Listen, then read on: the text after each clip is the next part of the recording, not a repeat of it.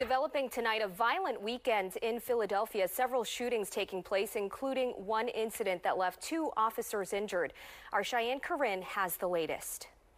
Well, fortunately, already one of those police officers have been released from the hospital, and both are in stable condition. But as Interim Police Commissioner John Stanford said earlier outside of the hospital, this is just the beginning of recovery when something like this happens. Highway 30, we have a report of an officer shot. Highway 30, officers down. When I said they will physically recover, it still is a very heavy thing mentally to know that you've been shot in the head, to know that you've been shot in the face. Again, just doing your job. 2 Philadelphia police officers are now recovering after a 40-year-old man reportedly shot them around 2:30 a.m. this morning.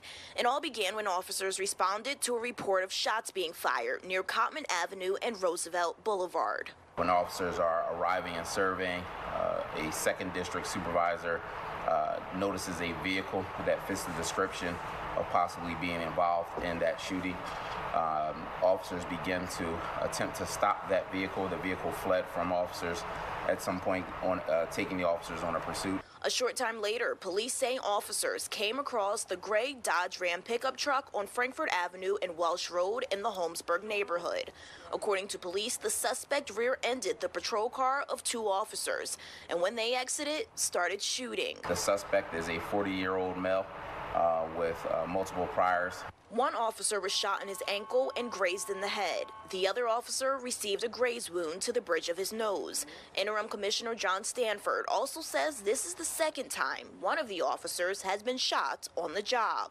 I mean, being involved in something like this one time, plays a lot on you mentally, but having to be involved in something like this again.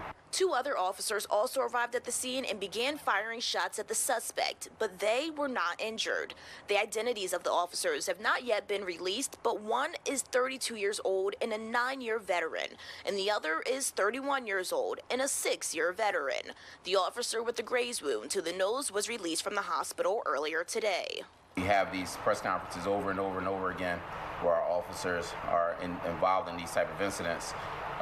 That one displays the commitment that they have, but also displays the lack of respect for law enforcement. Now, in terms of the suspect, he is in critical condition after undergoing surgery. Now, this time it's not clear exactly how many shots were fired, but all of the discharging officers have been placed on administrative leave pending the investigation. I'm here at police headquarters. I'm Cheyenne Corinne, Fox 29 News.